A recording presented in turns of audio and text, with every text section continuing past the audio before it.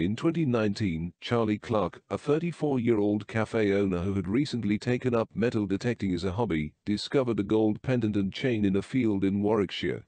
The heart-shaped pendant was emblazoned with the intertwined initials H and K, as well as a red and white Tudor rose and pomegranate bush imagery associated with Henry VIII and his first wife, Katherine of Aragon, also known as Katherine.